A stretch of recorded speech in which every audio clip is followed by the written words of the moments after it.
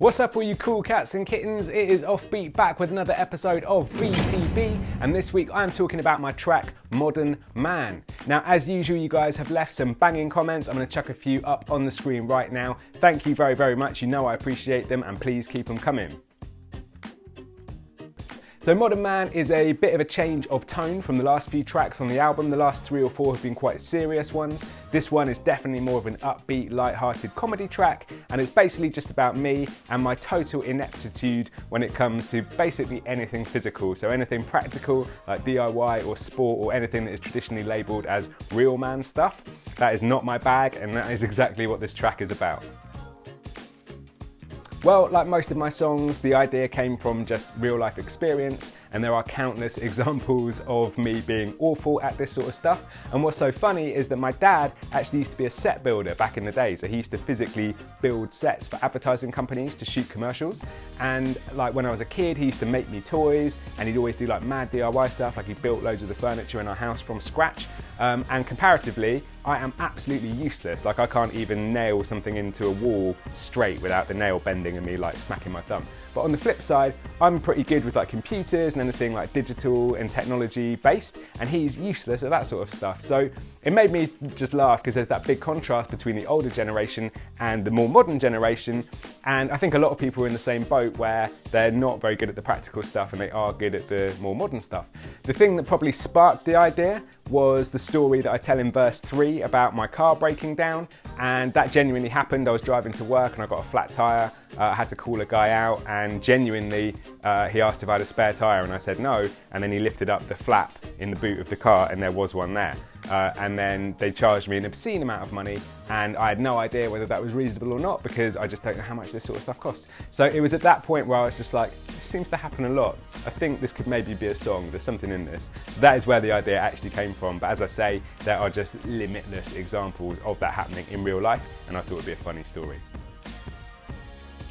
So I have got lots of favourite lyrics in this track, and this one is slightly different to my normal songs in that usually when it comes to the chorus I've just got the same chorus that I repeat each time. This one, every couple of lines is like a little different mini story, and I like lots of those, like being put in a headlock and being beaten with my own shoe, like not knowing the difference between a football court and a tennis pitch, that sort of thing. I like lots of those, but I think if I had to pick one, my favourite would be the one about me building a set of flat pack drawers, where I say, "But even though they're crooked, I'm still grinning with pride, till I realise I put the handles on the inside."